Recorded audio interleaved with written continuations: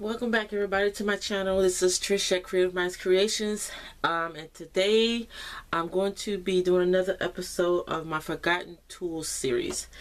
And then the tool I'm going to be introducing today is the gift box punch board by We Are Memory Keepers.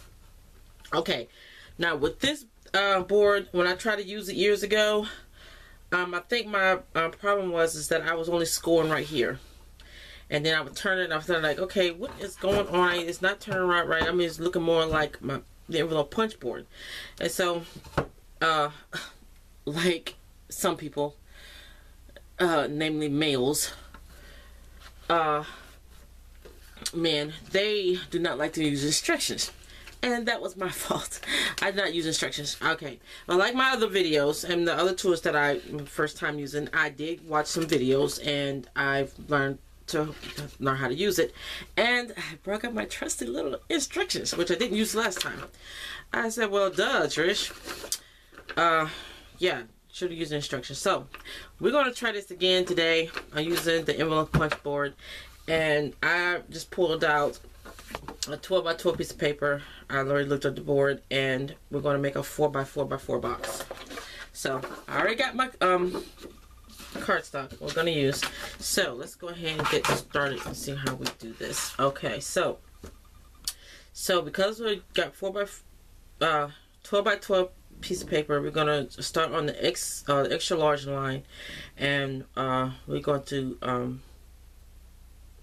on the diagonal, score on the diagonal line too. So I'm going to put it right here on the extra large line. Now, it's been a while since I watched the video, but I'm going to try to do this. So we're going to punch. We're going to score here. Oh, wait a minute. I forgot to extend this little tab. Let's line it back up again. Punch. And we're going to score here all the way up to here. This is a piece of cardstock that I used to oh wait a minute, I also got a score right here,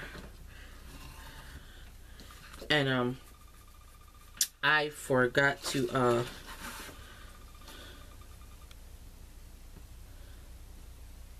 set my Cricut at the right material when I was making my gazebo. So on the other opposite side of this, it has some cut marks on it. One didn't punch out all the way. Okay, so again, line it up on the extra large line. Go to punch, score right here. It's my problem. I was only scoring at one spot, and you're supposed to score at 3 different areas.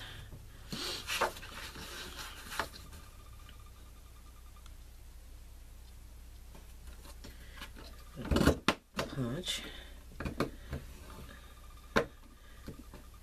score, and score. Again, it's been a while since I watched the video, so now we're supposed to punch. I got the first instructions.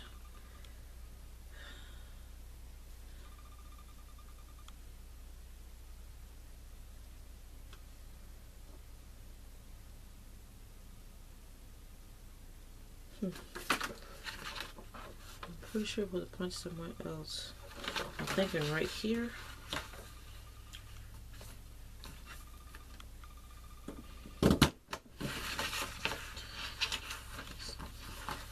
Supposed to line it up the lines.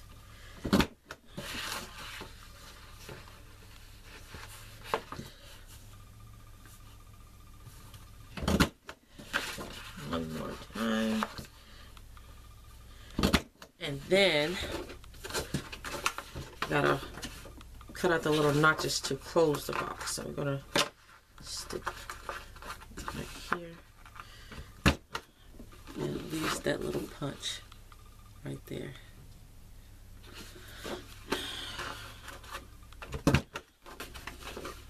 I didn't punch it good. I didn't have it in there good. You gotta make sure you got it in there good.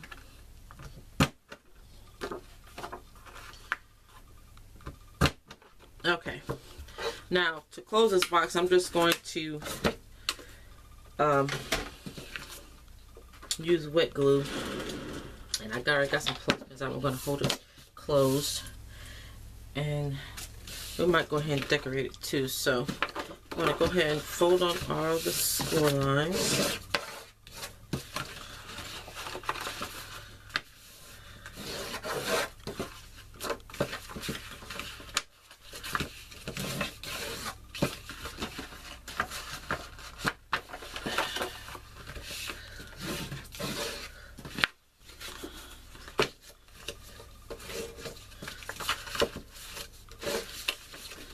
So if you can see those cut lines on there where it didn't go all the way through, that's because I was not paying attention to when I was supposed to be in. Just going to gather these in like this on the inside. My material when I was cutting on my gazebo and it didn't cut all the way through. That's pretty easy. Okay. Now, so on the instructions, you can have your cut lines, I mean your boxes on these flaps on the outside or inside. I want mine on the inside. So, and I'm going to, gotta glue these shut. And I think I'm going to try to do this all in one shot. I'm going to use my Tombow glue. And I'm going to use that, close like that, and then fold it over this way. So I'm going to put some glue there. And I don't know if the clothespin will fit in there or not. Probably won't. Let's hold it for a minute. Probably should use my other glue because it'll hold faster. My Turbo Tacky. Yeah. Let's go ahead and use the Turbo Tacky. Yeah, that might have held it real good. Okay. I'm probably going to stick with this one. It held pretty good. Pretty fast. Okay. So again, we're going to... I'm just going to put some glue right there. I probably won't need the clothespins. Then I'm going to put some glue in here and fold it down like that. You see, I'm just holding this down. I'm folding two flaps in this side to one flap.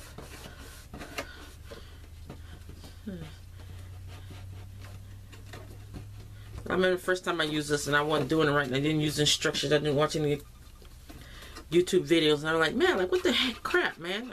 I don't know what I was doing. So I said, well, I think that was one of those days where my patience was not going to be cooperating with me. So I just like, we'll mess with this later. So I just put it back in the package and put it up.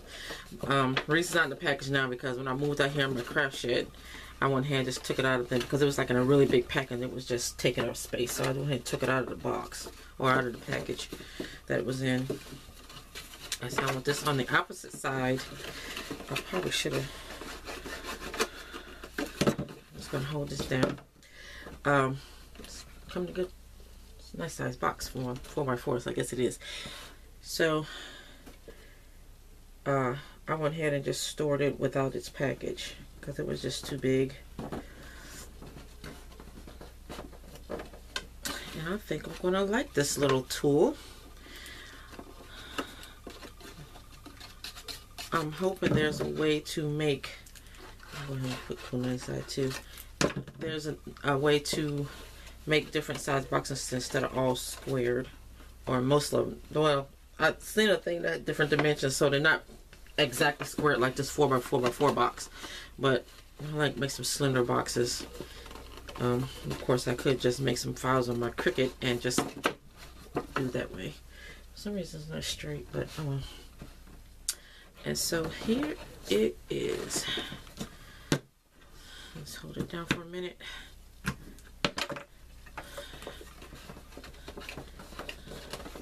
So there it is. Let's fold out and see. I glued the flaps on the inside over here and two over here. I like it. Okay, Now, I'm just going to go ahead and decorate this. I don't know what I'm going to do with it. Probably give it to my granddaughter, put some of her stuff in it or whatever. Next time I'll probably use some pattern paper or double-sided paper or something. I'm going to start using these as little gift boxes instead of buying boxes. Well, that was the whole person buying the thing in the first place. Okay, let me get some paper. Let's break up some scrap paper. You know what? I gotta do that. Let's see. I am a day late.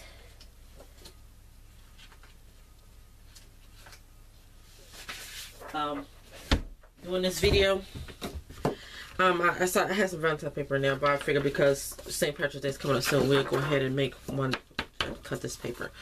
There's only one paper because I got single sheets. When I first started scrapbooking and paper crafting and all that stuff, I was just buying single sheets. So I'm going to cut this in.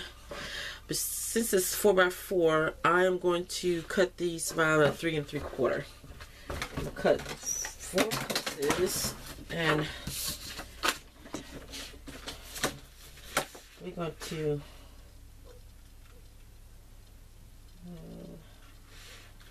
decorate this box.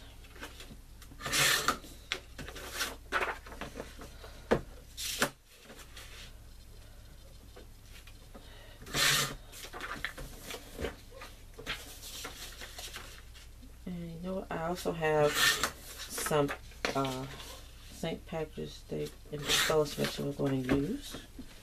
So I'll grab those. I made sure this was in the right direction. Just need 4. And let's see if I can find for St. Patrick's Day decorations real quick. I need some embellishment somewhere. Aha. Okay. Alrighty. Okay, so I cut the paper down 3. I cut them 4 4. I gotta cut this at 3 3/4. Duh, I cut them too big. I just realized that. Let's cut these down 3 3/4. Dang it, Trish, pay attention. So sorry guys. I literally cut these at 4x4 instead of 3 1/4. 3 3/4.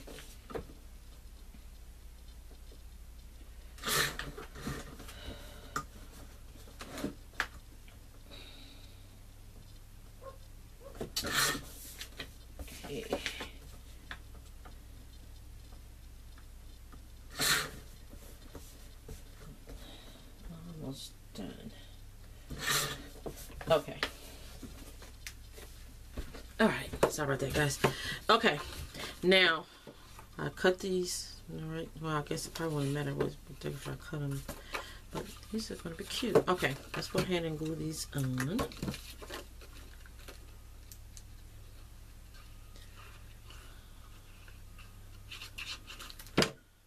I like my Tombow glue. I'm getting low on it. I gotta go get some more.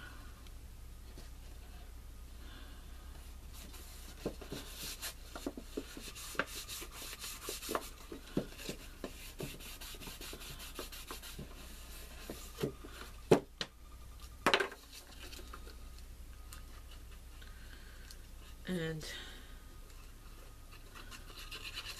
I know I said I'll probably give it to my granddaughter, but I'll probably do something else with it. Not since I'm decorating it in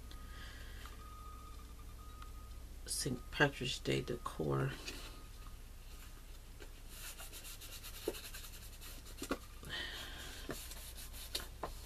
I think what I'll probably do is I get some more white because of the cut marks in the middle on the inside.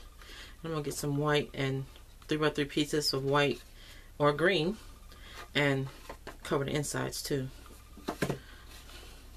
Is that cricket? I put it on cricket. Oh well.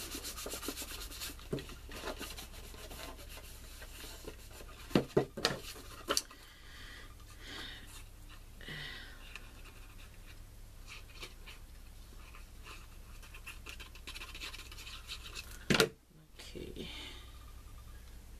Goes this way.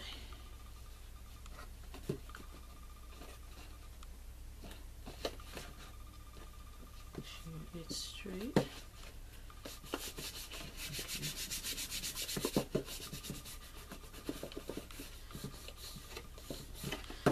On our side.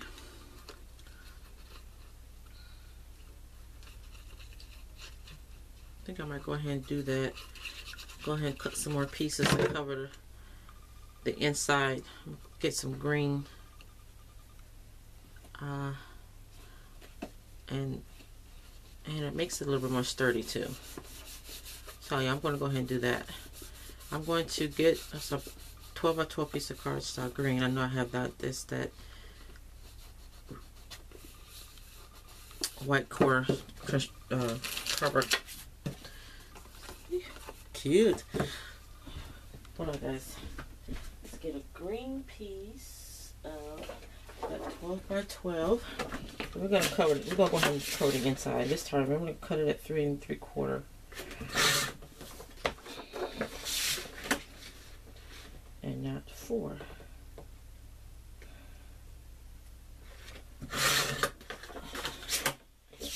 And I'm going to cut 5 pieces. I'm going to cover the bottom too.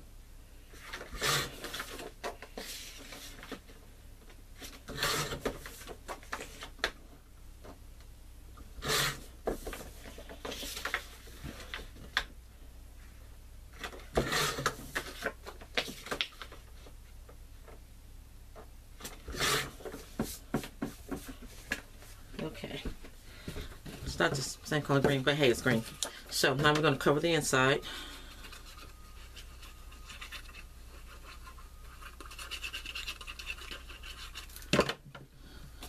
Let's do the bottom first. Let's see if we can get that in there straight.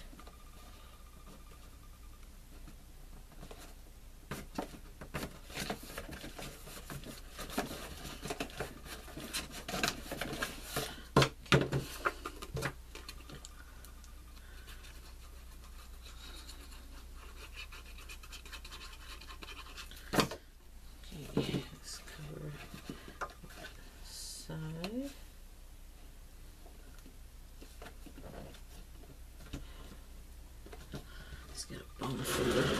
Get in there.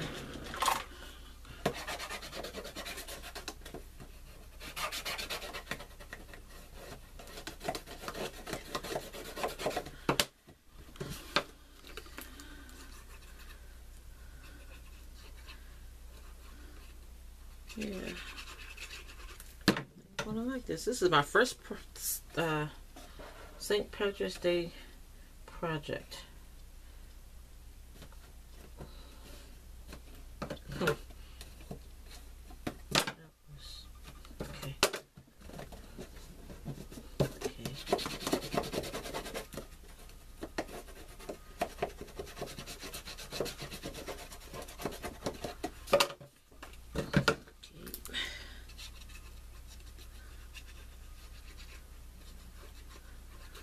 I wonder if I have any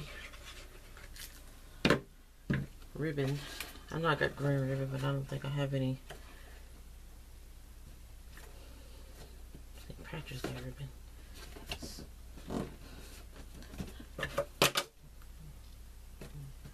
Make sure it's straight.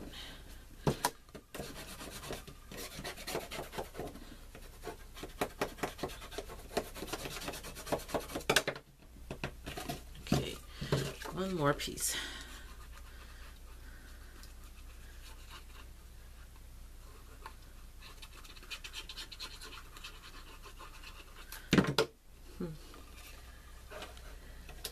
Now, so far, every tool that I've used for the first time, I like. So, I don't have to worry about finding some way to pass it on to somebody else. So, I'm liking it.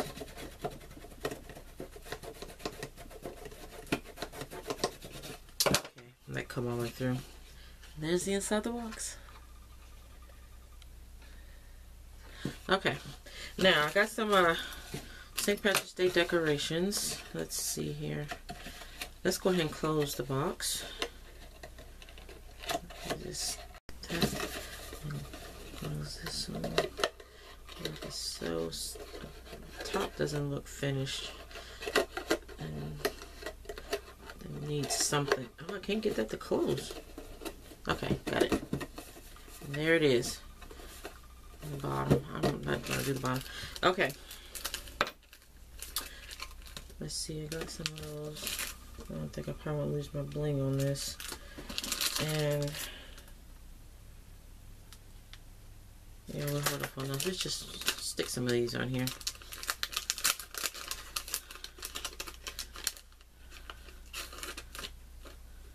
Let's see.